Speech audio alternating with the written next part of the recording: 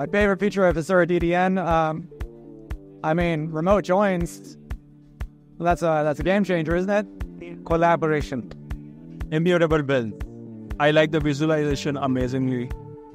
I think it's immutable builds, like going back and forth on like the different APIs that I've built, and I can always go back to something that was safe and working before.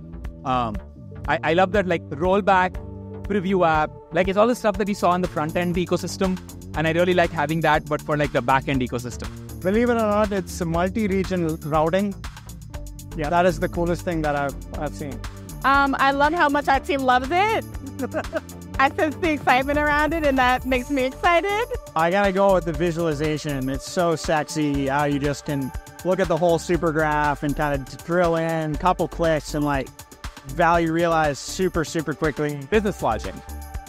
If we're going to talk Hasura, business logic has been a hobby horse for V2 going back for time immemorial, and is one of the biggest obstacles to adopting Hasura. We have an answer for this.